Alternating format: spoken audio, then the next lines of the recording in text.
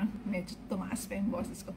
Hi, good afternoon sa lahat ng mga mommies dyan. Ako, happy Mother's Day po sa inyong lahat. Kumusta po kayo? Wait lang. Ayan. Kumusta po kayong lahat? Ayan, hello. Hello kay Rosie. Hi, Rosie, Mommy Rosie. Happy Mother's Day. Hello sa inyong lahat. Nako, ngayon ay magkukumustahan tayo. Kumusta so far ang Mother's Day nyo na anong kinain ninyo ng lunch? Ako, well, kanina nag-post ako, nag-lechon kami. Thank you. Girls, of course, na kami, order ako ng lechon. Maraming salamat. Tapos, mamaya mag-walking kami. Walking kami mamaya. So, yun. Happy Mother's Day sa lahat ng mga nandito.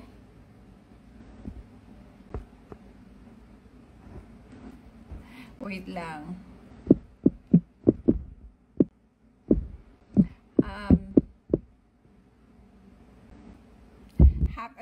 Magbabatian muna tayo. Happy Mother's Day, Margie. Happy Mother's Day to you and your mom. Thank you. Ang init ngayon, kaliligo ko lang, pero talagang parang papawisan ako. Wait lang, nababahinga ako. Ayan, from LA, si Pink Mash. Ang bilis, ang daming nanonood ngayon. Thank you. Naku, hindi ko na mabasa yung iba. From San Diego, Len Adonal Robles. Kumusta naman po kayong lahat dyan? Ayan, marami sa LA.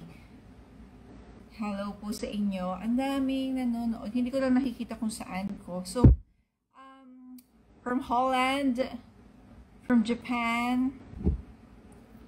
Ayan. Hello po sa inyong lahat. Kumusta ang Mother's Day ninyo o yung mga hindi pa misis at mga nanay dito, kumusta naman ang pa-Mother's Day ninyo sa inyong mga mommies? Ayan. Ayan, sa mga Cebu. Hello, Melbourne din. Ay, watching from Batangas. Naku, may lapit tayo. Sa Edmonton, Canada, Dubai, Singapore. Hello po sa inyo. Japan, yes, hello. Sa Kainta, hello din. Maraming salamat po. Na Abu Dhabi, ayan. As California, hello po sa inyong lahat. Magkukwentuhan tayo ha. Ayan, sa may UK. Ordered pizza for my single mom sister. Simple lang. Nagutom ako doon.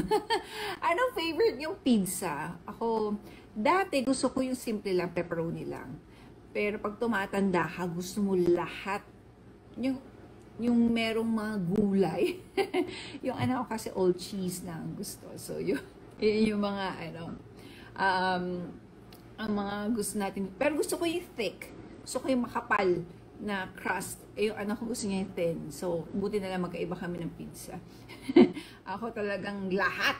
All in lahat ng doon. So, anyway, eto nga, magkwentuhan tayo.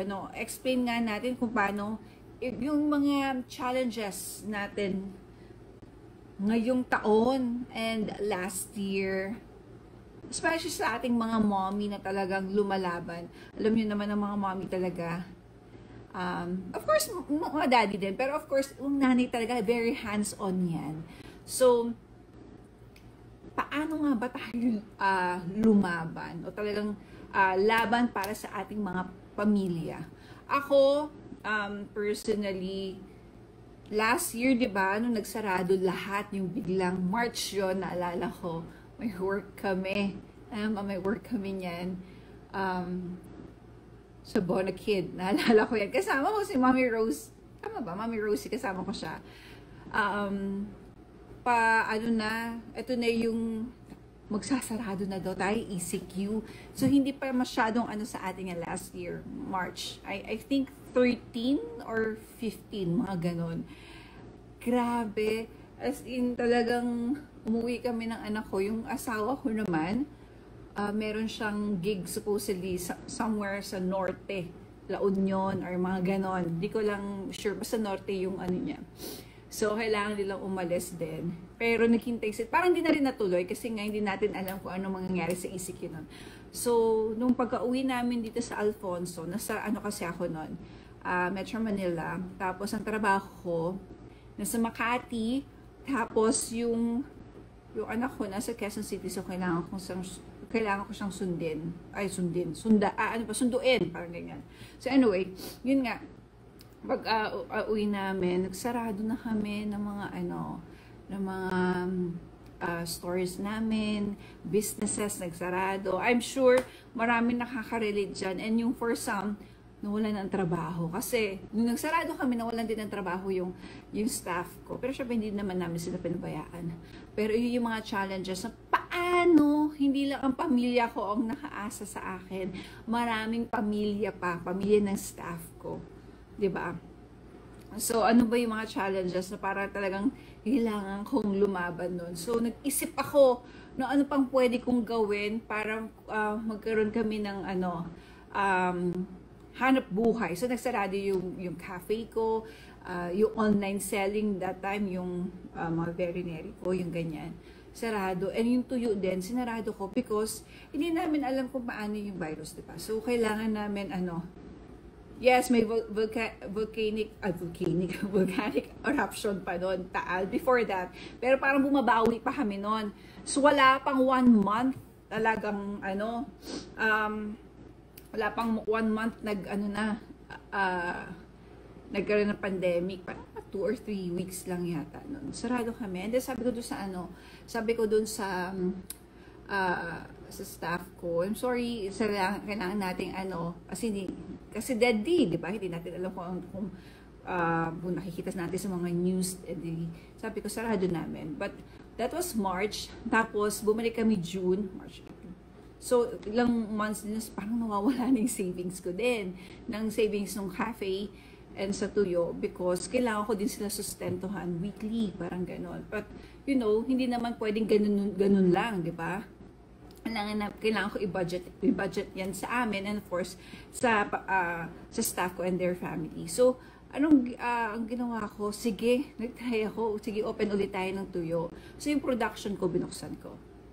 Sabi ko talaga yung mga protocol, yung talagang praning kami na ito lang dapat ganyan. And then eventually, alam mo, lakasan lang din ng loob. Tapos, of course, prayer kay God. Grabe, nag-innovate ako. Nag-isip ako and in-embrace ko yung online selling. Nakipag-usap ako sa mga online seller kung paano, ganyan. Kumbaga pumasok ako sa talagang mundo ng online selling. Iba talaga. And believe it or not, ang lakas-lakas ng online selling, yung mundo ng online selling. Kaya sa lahat ng online seller dito na sinasabi ng iba, nakagraduate ka, ang dati ang taas ang posisyon mo somewhere sa mga tapos bumaksak ka sa pagiging online seller. Naku, hindi nyo lang alam, grabe. As in talagang saludo ako sa kanila dahil sa sobrang sipag nila at syaga. At syempre magaling silang mag-budget ng pera. Ang dami nilang napupundar. Sobrang galing nila. So, saludo ako sa lahat din ng online seller dyan. Especially mga nanay because, hindi ganun kadali yan. The increase dyan. Side by side. And then may mga anak kang kailangang alagaan. May asawa kang kailangang alagaan. Magluluto ka pa. Mag-aayos ka pa ng bahay. Tapos kumbaga, ikaw na ngayon, unang magigising, ikaw pa'y huling matutulog. Kailangan, kumbaga maayos lahat. Diba? Parang ganon. So, yun yung challenges ko kung paano kami bumangon. But kailangan mo lang talagang embrace kung ano yung sitwasyon ninyo. Kumbaga adjust and adapt. Yun ang natutunan ko. And kung anong meron sa sitwasyon nun, dun ka umikot. So sa lahat ng mga nandito nanonood, Kung feeling nyo talagang bumabaksak na, parang wala ng pag-asa, ano ba yun, wala na akong trabaho, or ano, skeletal yung work, nako, maraming paraan dyan. Kumbaga, use this challenge as your opportunity, parang ganon. So, hanap ka ng ano, kumbaga niloloko nga, dapat maging opportunista ka sa mga panahon na ngayon. Hindi in a bad way, Kumbaga, parang ang daming pwedeng gawin, ang daming pwedeng pwedeng tawag nito, ang daming pwedeng inegosyo. Kung meron naman, for example, kung meron namang asawa na nagnenegosyo talaga, or parents mo, ikaw bagets ka pa talaga, kasi may mga followers din ako mga bagets dito. And then try to, para learn new skill, di ba? So, gamitin nating productive yung kung anong meron tayo, yung ating mga panahon ngayon, di ba? Sabi ni Shay Beatrice, change is constant, so must easily adapt and innovate. Oo, kailangan talaga, kasi mapag-iiwanan ka ng panahon, mapag-iiwanan ka ng mga inuwi kasabayan mo, kung parang, ito yung nakasanayan ko dito lang alam ko. Kapag hindi mo, pagtakot ka na mag-try new things, wala. Especially now, grabe, iba yung biruin mo kung hindi ako, sabi nga ng asawa ko rin, kung hindi din ako nagpursige sa pag-online selling, sino ba naman sa ating lahat, sino ba naman makakahula talaga or makakaalam na magkakaroon tayo ng pandemya, di ba? Tapos, kumbaga, yung parokya, nawalan talaga ng gigs sila. Siyempre, dapat yan ngayon online, but it's different pa rin kapag pupunta ka sa mga probinsya at sa ibang bansa, ganon. But, ang laking pasasalamat namin. Sabi ko nga sa asawa ko, gawa ka ng song about online seller. Taguyod natin lahat ng bandila ng online seller. Anyway, yun. Kayo, babasahin ko Ito sabi ni Abby Gracias, nawalan ako ng work because of COVID-2. I tried a business that is now working at mas malaki pa ang kinikita ko na. Buruin mo, di ba? Kasi pag nagbebenta ka, hindi lang isang produkto binibenta mo, marami. Ayun sinasabi ko lagi sa Team Wise ko, na magbenta tayo ng mas maraming produkto. Kasi kung 3,000 ang kinikita mo sa tuyo, kung magbenta pa ng iba, not necessary sa mga produkto ko. Marami pa dyan. Kung makalima kang tig 3,000, di may 15,000 ka. Diba? Yung mga ganyan iniisip namin. So, kailangan masipag.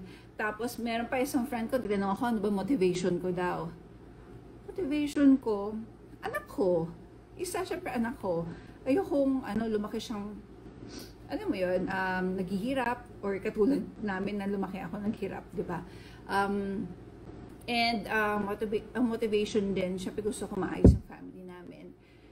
Saka sabi ko sa kanya, the best motivation is poverty, sabi kong ganyan. Kasi ayokong maranasan talaga ng anak ko yung buhay noon, kasi iba.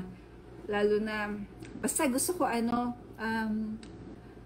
hindi naman mayaman, but yung okay sa buhay. And naiintindihan naman ng anak ko yun. Sabi ni Emily Avaro, natatakot po mag-try ng business. May work po kami now ng asawa ko, pero hindi kami na-satisfy sa sweldo lang. Gusto namin may iba pa pong pagkakitaan.